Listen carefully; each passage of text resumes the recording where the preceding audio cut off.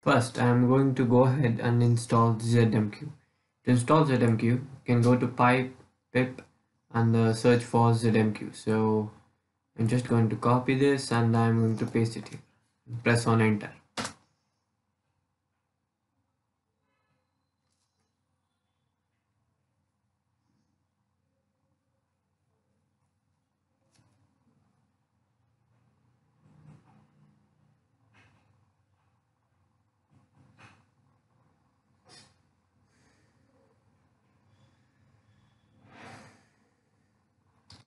Cool.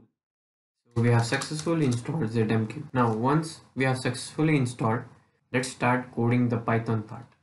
So I'm just going to open my Visual Studio Code and I'm going to name it as, first of all, I'm going to navigate.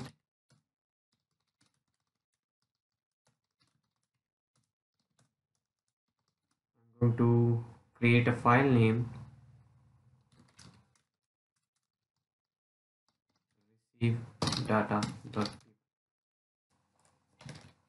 So I have my code editor opened. Now I'm going to start. So here is the code for getting the, so here is the code for Python part. So let us go through the code. For making this video short, I have already coded this part. So let me explain this. So first we are going to import the ZeroMQ library and then we are going to create a context and we are going to open a socket and in the socket we give it as a router socket and this we have to specify it as true because we are receiving raw messages from NodeMCU.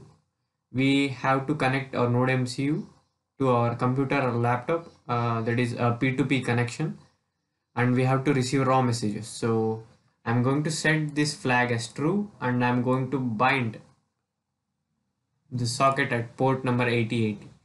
So I'm going to continuously receive the messages that I get from NodeMCU.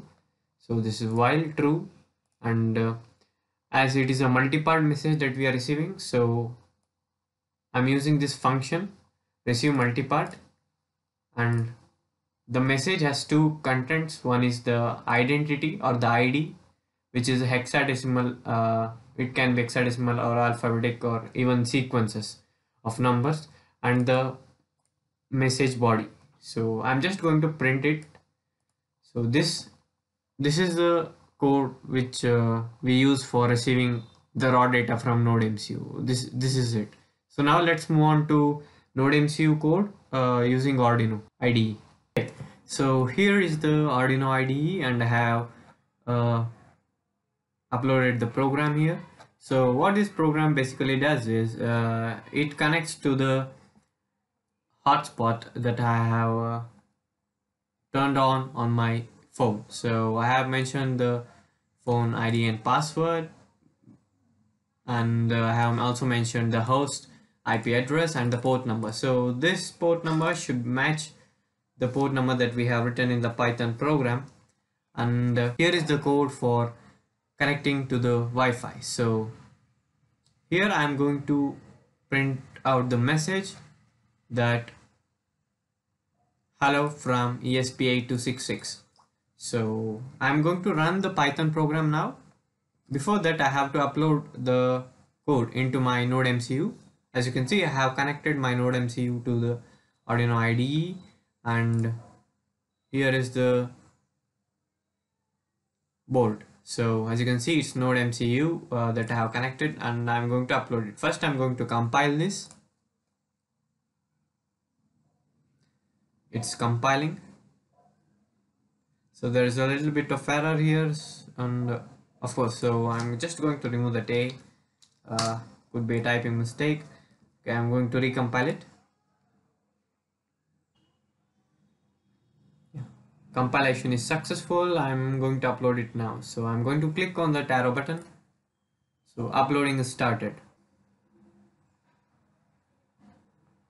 So once the code is successfully updated, I'm going to go to my terminal and I'm going to navigate to the directory where I have written the code. So as you can see, here is the code that I have written, receive data.py Python. So I'm going to run this file now. Python receive data. As you can see, we successfully received message from our NodeMCU by a P2P method. So if you want to receive it by P2P method, this process would work.